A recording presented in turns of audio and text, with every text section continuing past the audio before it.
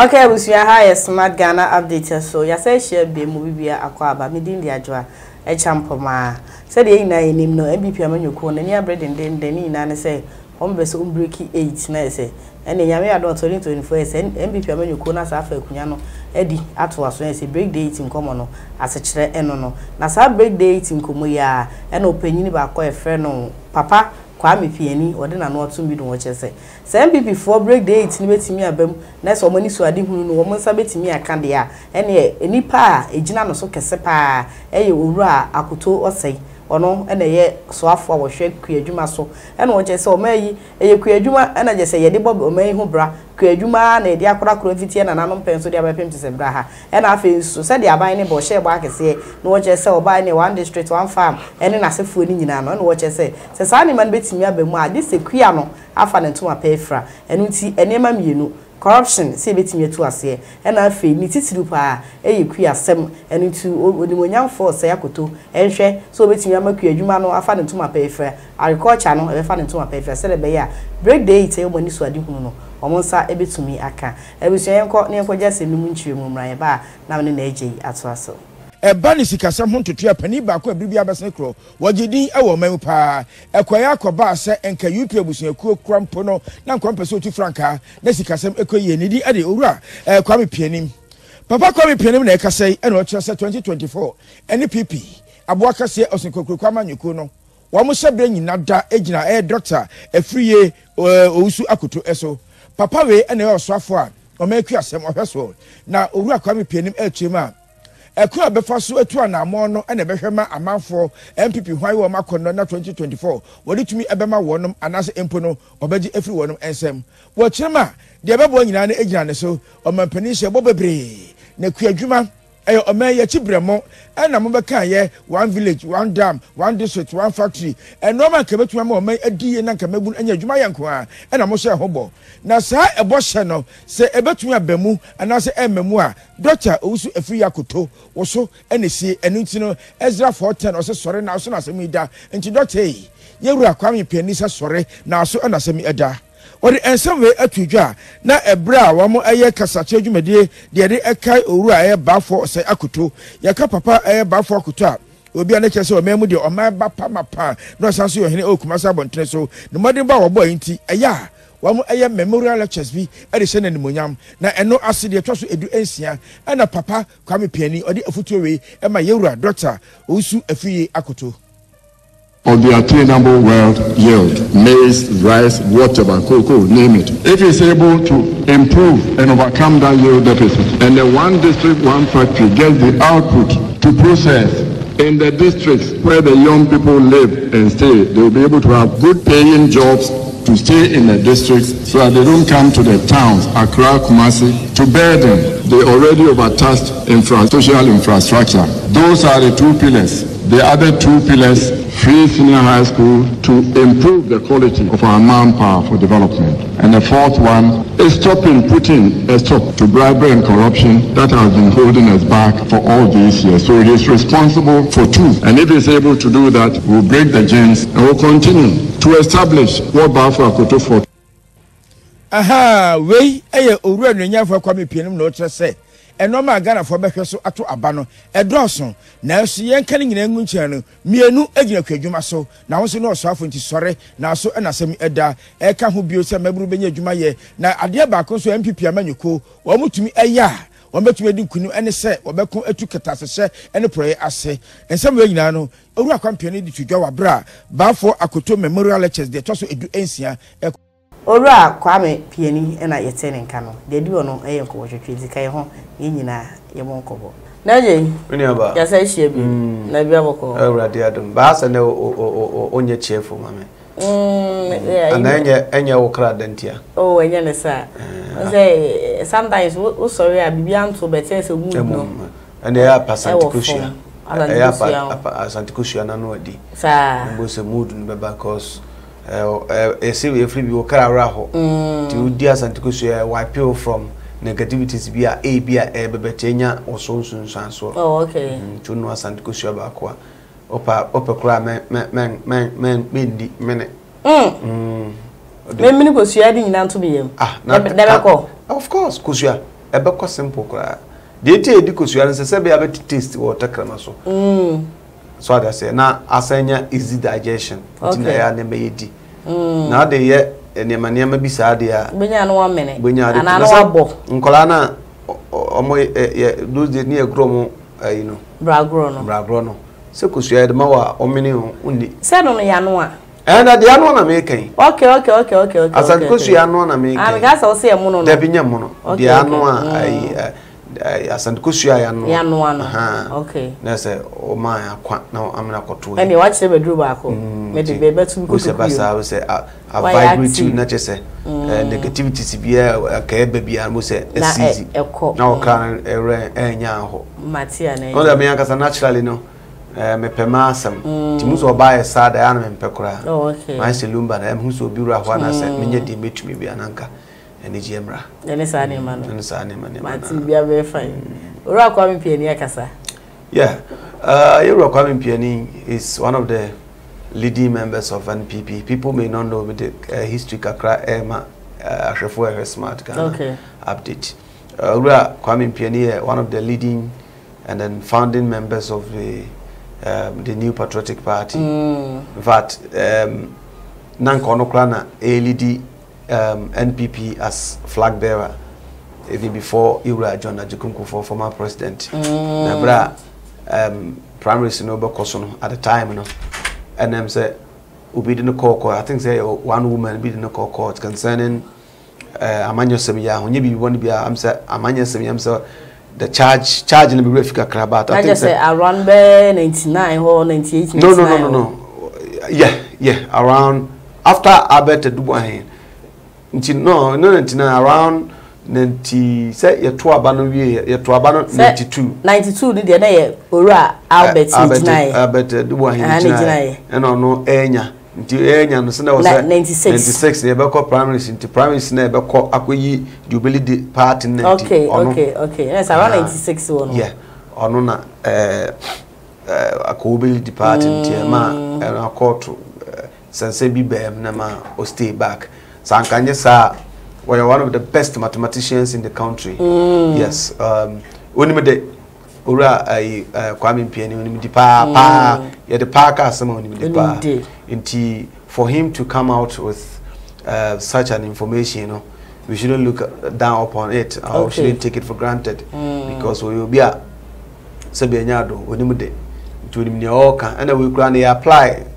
common sense kakra edika ho so kra no a only say your baby crab will say to every man's heart. Baby be a quiet corner kumum and through the stomach. And you know, or might be a subako ya age agriculture so. Okay. And agriculture no so may do any and among penny policies na opposoyano. Many of them rely on agric, such as planting for food and job, such as one district, one factory, because you quiet orange factory ibe here you know agric ibe here kofu bedua anka no omo bedua pineapple abrobe omo ebi kro bedua pawpaw and several other crops and as fruits are a free agric ministry on this ora Kwame Pianim kasa I think that he's making a lot of sense yeah, what's MEP for sure when he yeah, so because we be adria kusi. And when you go break in na baumio na yala na baumio na line. Medical kan wa ha say NPP 14s ebejina the performance of the president now. The second term Ghana for be break the 8 na be mu a ejina niama bi performances bi a e was say aban no putting it up. Okay. And as our performances no I think that Agric ministry so can play a very major role because planting for food and job no class and conform who told me kasi yesu na menana me papa menana yes menana ba kunu na your plantation bi Adom coffee plantation ye do ahomachi a amko 3 shift today e bi kwa no ahomachi pa na mapo be 10 na bi so akọ nti anyumre be 4:30 so omonyina aba ntu se du ahomachi kruma ye kitikiti obi e kwa adwuma nti wa no pa no betumi kura akọ abasa abesia Kofi so onye sebse onye kwadwofo a etinema villages no and villages no emunipa no na omonye hungry to go to the city because to akura say a bosume so etua oka wa so sai wa fumu aduane so asebu etina eboa ti sa den de ye politicians no omomani nko pa because no so kra de ensheda yes kakasi bia because who could see Commander Sugar Factory is good but factory nankasa abisini demand huge money and sana enema so because equipment ne ada nema be hia de no but see farming big land e be 100 hectares of land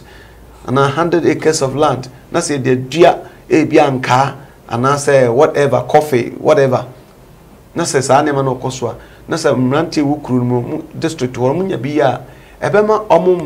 omum kunnam krani kumasen enko ha omho bebrebe ebasa so abana so mton kakra okay so that ndie papa no kan de I think say ya de pa so mampene kufuaro anadwe kra ma so manadwe mra so because ni na akra betumi aboa ma ne one district one factory project na na ni so de betumi abam because factory be bianse Commander Sugar Factory yes do maybe say atreba akokore ni hoyi because yes factory is to buy niama ode kwa ingredient ya ode kwa yedwuma na wo he so atasenti ati say so muti na sopam na corruption no so no kan no and also ade a ehia critical look at because over the years yate corruption so that enra na ya make a chiro no ya na ya kwa yesa say here's like a mere say obi ya na akeke bi adi na okono baby but truly and really no things that they are supposed to do to make sure that corruption is reduced. Corruption they are seen to into that because we are say, but it can be reduced. So be reduce so Kwame so. Be reduce say be Adom there e bia me hia omo ane say me ma uska. Na ma uska ko de no me sabeka na. Exactly the point. You say say adults one. Just say ya say almost every sector and every office be abekobia no ye gi Adom there. But say ya punish obi a it puts some sort of fear. And I punish do na the fear be beto omo aka anim. Omo aka na the hunu be show mu say asoma si ye no emre di no ntino na amasote. We sure na je. Oh yeah. Because you kromu ha me money penidi but me nya ya omo mo hwe ne wa me ne wo kase mu nipa ko. Ene hu se professor bi. Me de ne say yo so wa me so umpokua so to ne sa ne ma ne na me ma grade ebe hanya kromu ha nyina me nyina etiti bia sawu hu ya ne say fo na akwakoda ise kwaso na no de pa na no aye de pa ewu ya ne say fo na akwakoda be pem ne ya etie ye nte ho asem bi sa de oye ye ne still da so koso well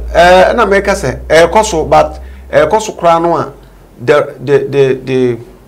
magnitude of it and I say ne dodo a na esi na esi so bete kakra really because yes because obi ene baba obi kodi sa agro no a o say na baba ya ne kodi sa agro who is she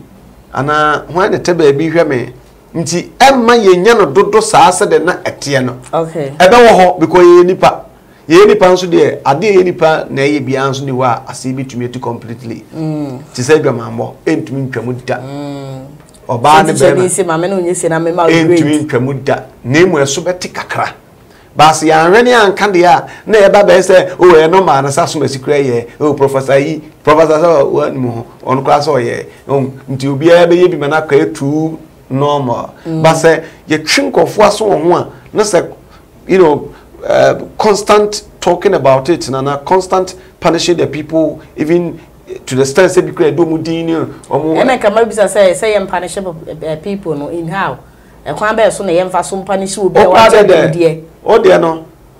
professor de ken na ye proye ba na nya dem de so proye na so dem de corruption dem de no corruption no ni nyina ye ade ba ko ba ko proye ene o kata so she aha ye o proye ni bi ni say mama nsuso mu na akoruka twetwe mama so ho na mema o great eno wo ho ene ye wo adamudie nso no say na mama great that's the difference nti say ye twetwe nkofo aso a ebema sad so bete kakra entumi ntu because me am Kumasi license office Kumasi drivers and vehicle license office emre mu ya ade bi me de chemo ba bedroom re bi ahwa na ankoba sa bi same ma koye me license me hwa nanti bi na teto koye bi a me tama me nsu aka aka koye bi na afi na e bi a me kasa obi ka bi kra na OGSS na ho bi na me license wu na me be renew a me tua ka wie bibia no card na bana o yama or expect say me man scans can you imagine me what that is what you do for them to pay you in a month do pay and no na adwuma o yama bosom ye tua oka nti ade ntina me beti ma do pese me san ma wadam die e ka ho ansana you see it is ekoba se ye twen kofo aso a obi e bibisa na oso se eh me question no anya no me se entwe aso no entwe aso no ye ntwe ni ekwan be so ekwan se ye mfo obi nko gina court okay ye mfo obi nko gina court na nka be mpo a ye mu ni pakro di radio so TV so sa so mesi ana so benten ana oda so ansu ano sika twitwi die we se de we obi die bai obi ete ye no we obi die ta fetre ye shira nten ho asem bia bi sa wono na we japade ne so obi aso wonto so what as obi ha na so wonto so obi aso wonto aban ntumi nto no mfa nye bibi ye ni nkofo ayi institution bebre a ni dan on bedem de bia aban pe kwan obefa so amoma nto we japade ne se adan omu a adna sa adan no aban fa nsa ento so no ye mfa moa institutions a omuhia adan adem ye koye police kura ko center police station e don de dem any kusibon kura yepe nti so wo japade a bi ye dan a ye tun convert bi any police I say residents and police bibi ama emwana any other institution muhia moa in terms of accommodation but ye mra na ye so soft nti obi ya ukohu asumasi a e dey say we dey offer asio na enmo ne ade te basa ade corruption will be keep going obenya ahoden obehye obanum se nsunkonsu no ayekase because say we free to operate me va say papa wa yomi dey say e dey no ye example ya e ba TV so radio so yes fa na nyina te say papa wa yomi akwa jiska na so bepem na ya nche da hu ayi bi e dey ne fa so wa ankodem wa ankoye hwe e ya na ayi e na papa wa yomi case na dey ahye ya wada na yekọ e say hu a sa tisanka ya sa na ekoso ye nim se no na ekoso wo ye ma yi mu a e die bi me betinya ya aka ho aside from say won komra na e be ma Dieti America na say we na ye ka wetre sam nka wetre sam me ka de ye wetre ye dem na ye adwuma sa ka na kodem be 1 month bi 1 month be na 1 month an ko bia be wi ade na kodem ba de mra no say se obi ko wi akoko etuma no 6 years no obi ko wi aponche etuma no 10 years no sa pepepe na wi o man sika ye o se ye hwe akoko bo ye sen sa akoko ye 6 months dia obi o wi sika botre be 51 million Ghana cedi dia so dem ne kwanda nyina and I was them so many years ne serve as deterrent to people who might have a feeling so no person try be but sa kwa ya wetre ya wada ye kokot ade che ye ko na obi aka so Ghana de huru bejo eti say ye pese ye serious say ye reduce corruption dia you perceive you reduce corruption there, my sister. The best thing to do is to tighten our laws to make sure that the laws are functioning and not just retrocede. You know, is that been again to na yakwaba. You funny penny bintum. You don't too so Emma Nipan or man move for an tesasumesi. The body now D no yaman 10 years, a man 20, a man 40 years. At the Huber shank of woe from though be by I and but so better. Intimidate, say papa. Now, Naje, every time I say, be I said they're working, Yama will be 10 years, 40 years, 50 years. It be a member radio swami at it, TV swami at it. By the end of the day, independent jail. Well, if I know Naje cry, I come, sir, at the end of the day, send the passumesi. What that jail did. So Naje cry, I was said no could jail, but minim the tea was say a man in could jail because papa penny book room or that's with them. So I say, Uncle Fubi be that's with them. It is even the mere here say a man depend on 40 years now. So office me would do say you bet me at all. Because tell me because I was recently it should be see where East Legon Lady B na free the club the friends are more call they now woman the assembly share and the friends are call what you say wudu onu mu papa na nim ni kese bibie nu e wono ho e kire se oyobi a we dem wa afiase bibie nche ade no mpeso mu mo se ke bia no mese bia nkoda je kan ni obehu no so obi oda je de hu na hu se nipa wa koda 3 days na kwa koda 4 days but say obi akoda mbe na otwumi na otwumi nsa ni nipa dua na nim ni facial expression bibie no wono ho che se na wodem ene ye da ba be gina ano de nyame no kure so obi gina sa asem no so e ka se ni facial expression che so wonemu a and it's quite unfortunate because say I say o se me call ni fie me ko hu so ote wo didi twa no fufu kontomo na ni abre a ene rebeje na untu hwe obi ko obi won mo a said obi won man na body wise no so we scarce dey kura na onye kese ti said dey papa jabe die ya no mo kan o sika so tumi nya sa na obi wa asantun said dey kura na enkikino so atase bu enkikino say ofi bi wa akola bi kura mo wonya duane nsu hu no a etufu obi so ote sika fo fie so body na etwem langa e jene you can't judge a food by its cover unless you have evidence that shows because entun ko say nipa na kumubi na e jan so nam ho menye sure say he's too picker than the law say obi say yewura chechuchikata kora akodem aba obi say yewura vitosolim mokodem yewura Kwame pepranom. These are big men of the country into the be na bema obi a ono wakum obi na ye jan so nam ho. It's not true. I mean, I don't want to believe that it's true. Okay. But then the ekakosiasi e ma emra no enye du ni hunyehu emra no hunyehu a obi a obabi no o ye bibia obo se manhwe na mra so me preach a maso like emra no nyesa abuchire. Yes. Said abuchire so your president kwa na afuma emra du ana du wo mdo ba khotum emra du ana du. Yes, sorry anti nkasa mu an se wo se mra no ni hunyehu na ye de yewura Kwame Pianim so ka no NPP 4% break the 8 adwuma pa dia they should listen to it because asako no ya quiz your friends Kofi ebo se Kosi ebo no ya quiz how do you know quiz ya o samra ne ya adwuma na ye tie de papa no so kan with rapt attention ya me ya dwen kwasam na o kan so se o man ye bedidiu ye be de be ko are ho se ye te hal ye nsu ahodo bebrebe ano ho a da ho kwa enye hwe nso ye kramo ba kruyim na ye yan krase de nso a ye du ha no so a esa se ka krabiti ne bo den na kosi ade koda mo si ye made in Ghana rice no so a bo bare require ya ko krabi de sin so sifra bro chiraba sell air because ye fa ye ho nshad mu ye nti agric sector de one of the pillars of Ghana's growth and then Ghana's economy. Nti kebe ya corruption ne fa ndo chenenka wo mo hwe agric no say ya ansa corruption area Agric work around so corruption because one we are planting for food and job whatever no nipa na hwe fertilizer so kwa bese ni na akwa koton adi the corruption there I see a deal with it with all the seriousness here pass everything two na man na kanina is very very important. Of course they are important and vital was we need to look at it critically. Yeah, all right I was say I don't see me did the adwe champo my bese hye bi makram